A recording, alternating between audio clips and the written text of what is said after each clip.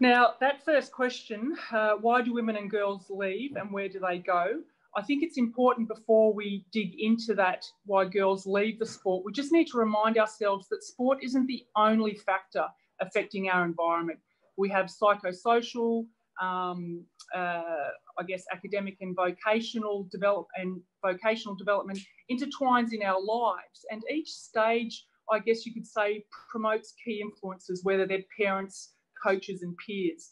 So that part, what I've just spoken about with key influences, keep that in the back of your mind as this discussion keeps progressing, because those key influences can either support your transition into sport and staying into sport, or those key influences can help assist you, or not really help assist you, but push you towards transitioning out of sport into other areas. You'll see I tried to acknowledge the, I guess, the references as well, and I'm happy to provide those. I haven't put those on every slide, but I can provide those to Jared afterwards. Next slide, please, Jared. It's important to understand as well what our current environment looks like, and I won't dwell too much on this slide other than to draw your attention to the highlighted areas, and these are the percentage of, I guess, female representation at different levels in our sport. So as a participant, you'll see that the number of registered female participants at the grassroots level is 31.6%. In coaches, it depends on what tier you are coaching at, but you will recognise that in terms of Australian Junior Championships, only 16.4% of women are actually head coaches at national championships. If we move on to administration and state associations, you'll see again that percentage of women at board directors sits at a healthy 44%, but that's probably a reflection of, I guess, government quotas for funding. So I'm not really sure whether the percentage of women on boards is really because whether it's representative of the fact that more women have applied to be on boards, or whether it's because an association would like to secure its funding through their state or territory government. The other thing to note is that we have had a range of women in sport programs over the last 10 years, and yet it's really disappointing to see that at an Olympic Games, the percentage of Australian accredited coaches who are women at London was 12%, and then it fell in Rio to 9%. So again, it's trying to, I guess, show the context, the environment, before we move on to why women and girls actually leave. Next slide, please, Jared.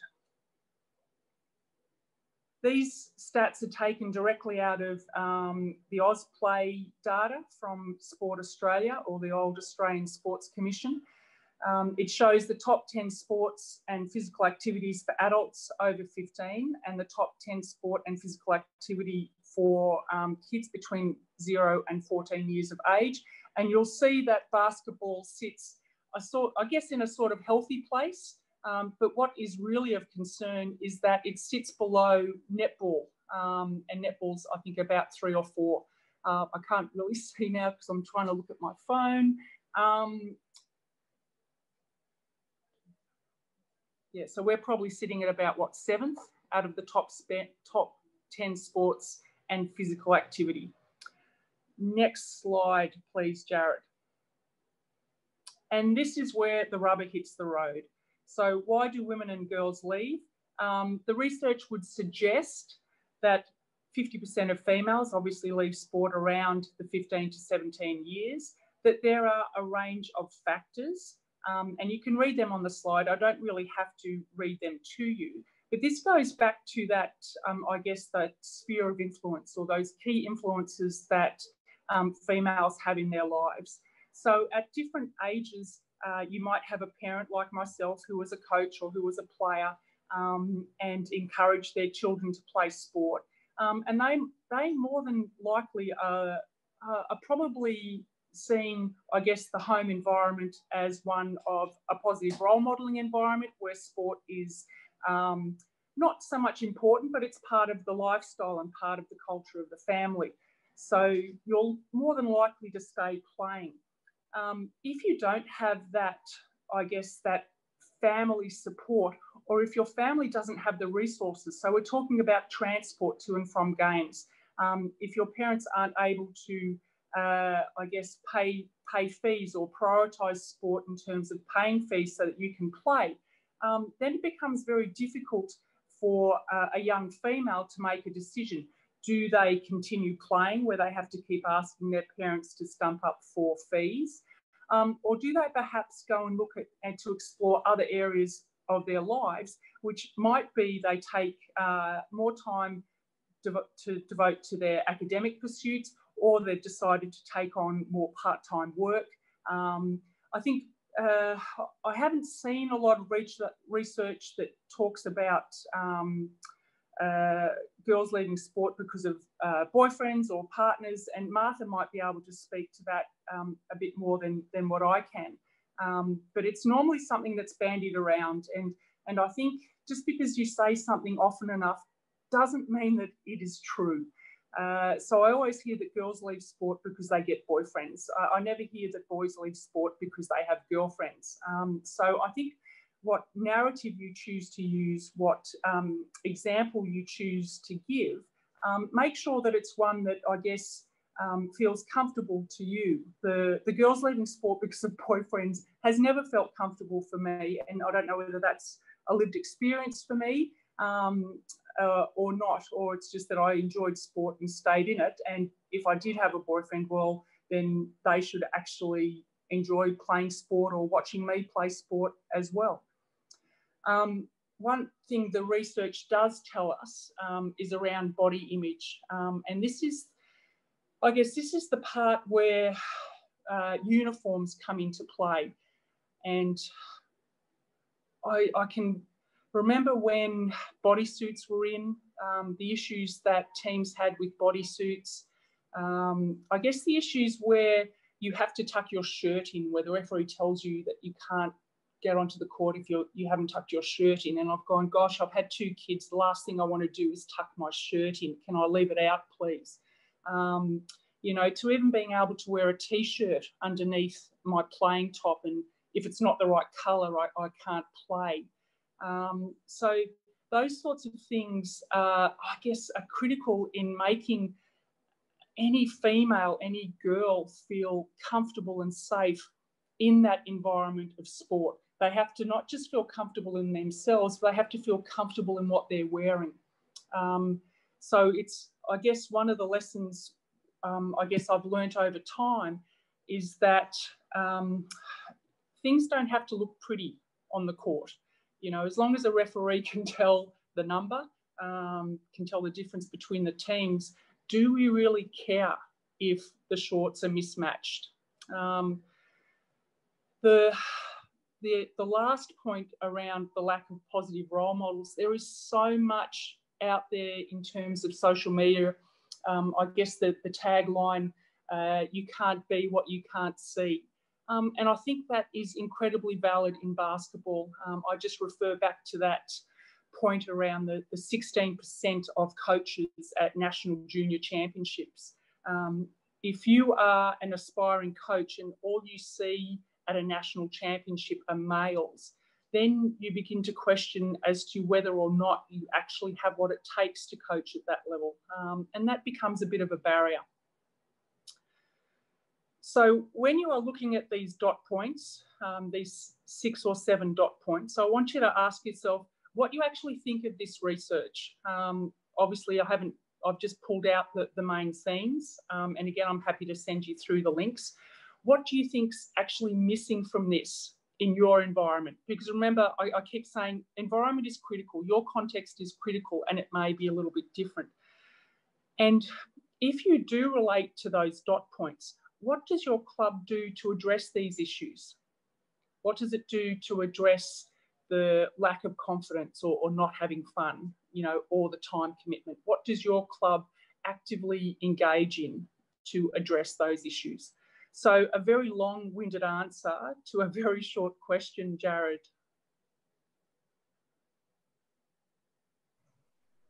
Thank you, Chris.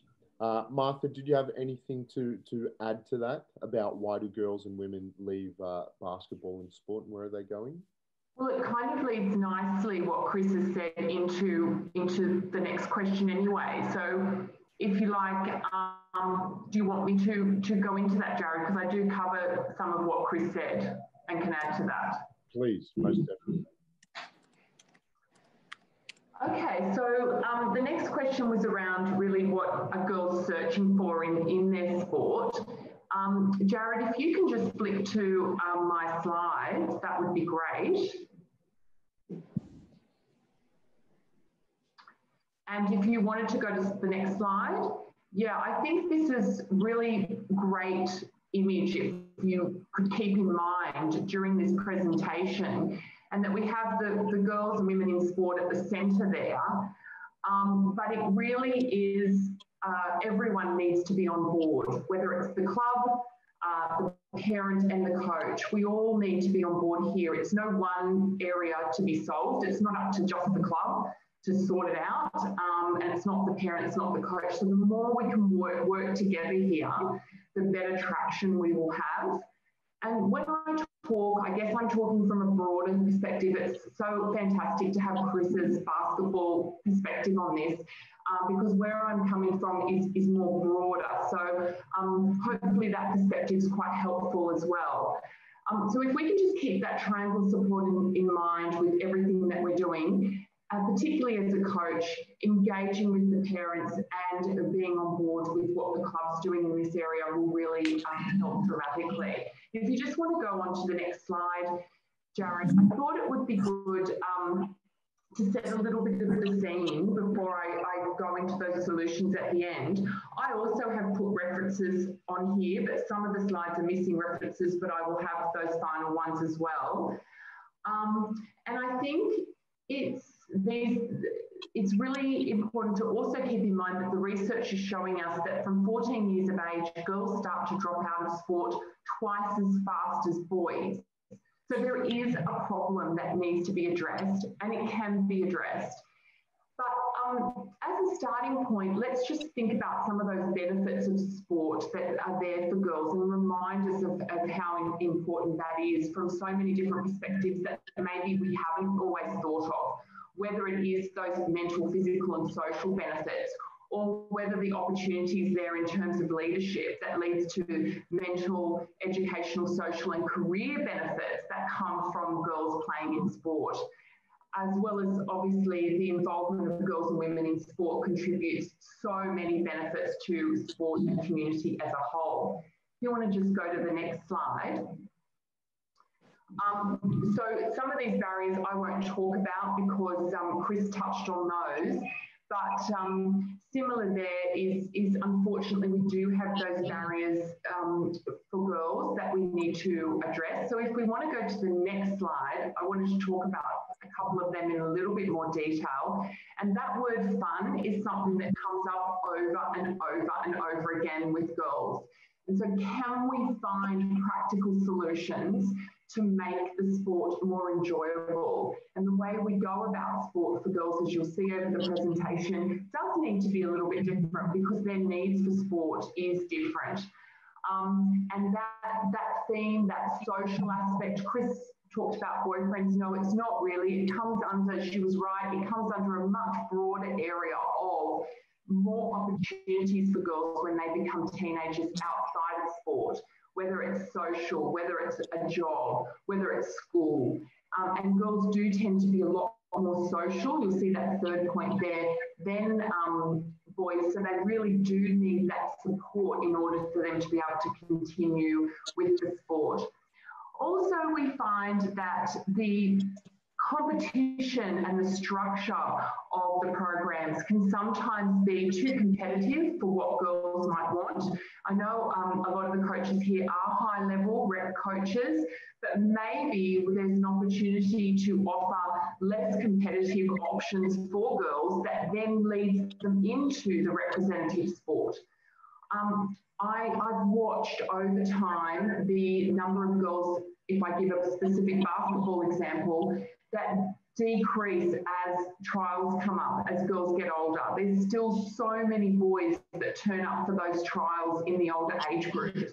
And the girls that turn up just get less and less and less. So how can we create a bigger pool to begin with so that we've got more girls to pull on when we get into the high level sport? And maybe that is by creating more opportunities for fun, less high level sport for them to get involved with, meet friends, and have a really welcoming and inclusive environment for those girls to come into, so that we're capturing girls that maybe have thought, oh, well, I can't do reps, so I can't do basketball.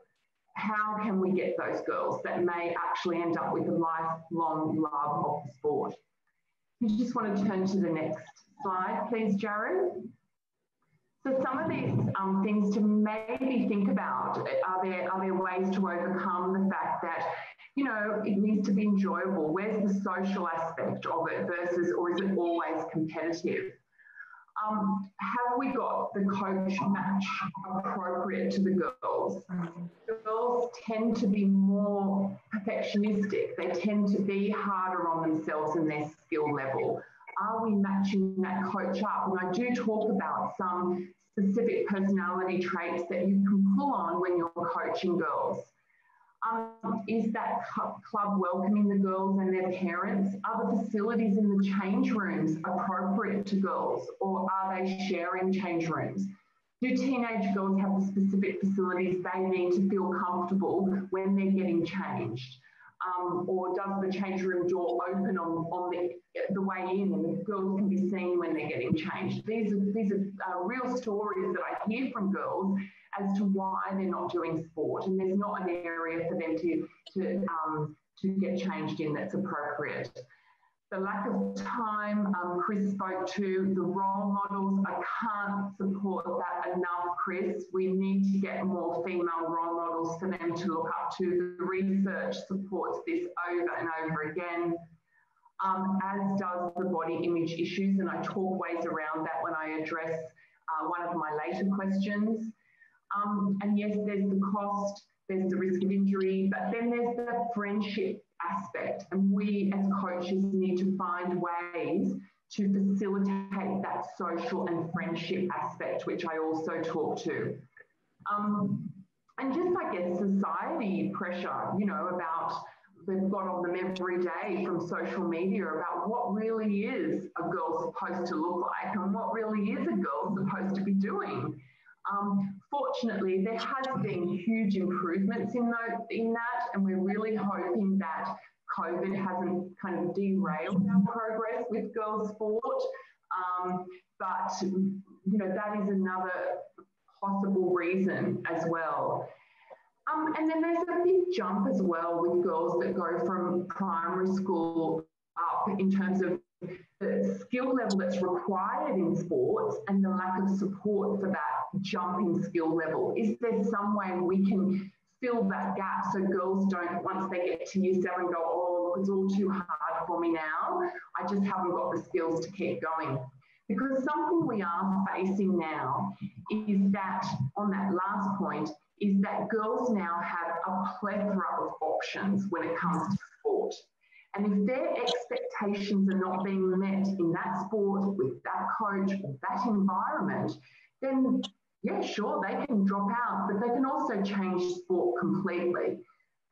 And so we need to keep that in mind also. I just feel it would be remiss of me in my sports scientist role just to not highlight a couple of little slides here. I won't go into detail, but I really want you to be aware that there is just a dramatic underrepresentation of females in all areas of sport. And that is even down to sports science, the lack of research done on female athletes. It's relevant also, sorry, Jared, I'm going ahead with the slides, I'm not telling you to. I'm getting carried away here. So as I mentioned, I'm going to talk to some of the underrepresentation. There was the sports science underrepresentation, but also on slide 8, There's the underrepresentation of players that you will see there when compared to boys and men in all age groups across sport. Then slide 9, and also the leaders in sport. Yes, basketball, as Chris mentioned, is doing particularly well, and it is improving. But if we look at sports across the board, there is still a lot of improvement there in terms of equality there.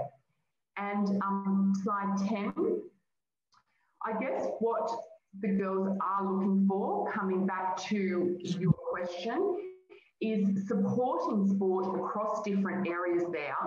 And if you want to go to slide 11, I've shown that in terms of it could be a complex issue. If you just press again there, Jared. With many factors influencing it, but there are solutions. And so I will get to that when I address my next question. Thank you. Awesome. Thank you, Martha. I'll promise to stay on my toes for the rest of the presentation. It was me too, sorry. We actually had a couple questions. Yeah. One from Georgie about what suggestions do you have to maintain a competitive structure but less stressful and more fun? And is it just about changing the win-loss point system? It's not just about changing the win-loss. It's about being creative in what your competition looks like. You know, why do you just have to have a 5-on-5 comp where you have 4 10-minute quarters? You know, what's wrong with running 2 10-minute halves? What's wrong with having, I guess, 40 girls just rock up and you put them into different teams and you play games for 5 minutes?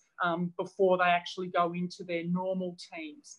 You know, I think the more times at training that you have small-sided games where you mix the group members up, that can actually help facilitate to reduce anxiety during your traditional 5-on-5 basketball comp.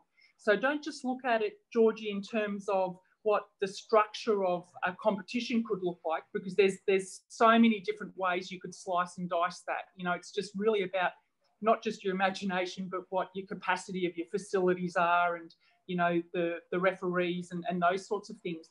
But if you rewind that back and say, what are you doing at training to actually facilitate that so a female player feels like they are able to contribute in a competitive environment, even though they might not be the best shooter or the best passer.